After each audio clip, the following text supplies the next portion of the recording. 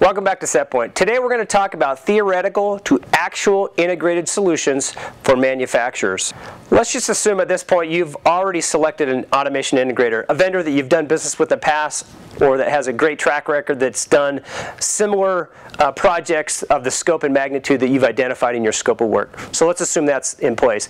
Now the next process going forward is to work with that vendor through the iterative process to come up with a solution that exactly meets your needs. One of the very first steps that they should go through is to look into industry and find out if there's any available components that are off the shelf that would meet your needs. It may not be the entire solution that you're looking for, but it might be a specific or very key component of that solution that needs to be integrated. It's far better to find a solution that's already out there, that's been tested and proven, that you can merely integrate into that final solution for the customer. So you've got a few key components picked out now. You're starting to see the architecture of this overall solution come into place.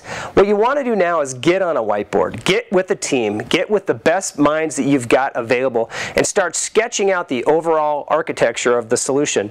This is a great way of doing it, working on a whiteboard versus going to a solid model CAD station and trying to come up with these solutions. It's not only slow and cumbersome, but it doesn't really lend itself to a group brainstorming environment. We have some high-level concepts on the whiteboard. Now we've got to convert those into a CAD file. We need to use different CAD tools to now find out if our space requirements, our process flow, our different components are all going to fit together for that solution. So what we're really driving to now is what's called preliminary design review. This is when we sit down with the customer, take the high-level concepts off the whiteboard, put them into a CAD station, and really understand if we're headed in the right direction or not. During the preliminary design review, a lot of different things will get flushed out, some concepts that may not work, some iterations on concepts that are almost there but just need to be tweaked a little bit.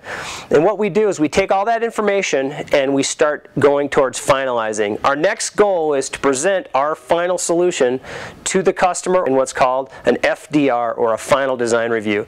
This is when the system is really looking like it's going to end up looking. There still may be minor tweaks, but for the most part all the major components are in place, all the process flow, all the man, material, methods, machine componentry, and everything has all been thought out and put in place. So we got parts coming in, they're procured, they're starting to come into the shop, we're getting things assembled, the machine is really starting to take shape. What I want to caution you of is you need to anticipate a few tweaks or resolutions to problems during the assembly process. There's always a few things you can never anticipate or see in a 3D CAD model that you'll realize during the assembly process. Plan on this. So we got a machine assembled. Now we've got to program it. That means controls engineers need to get together and kind of breathe the breath of life into all this automation that we've put together and make sure that it functions properly.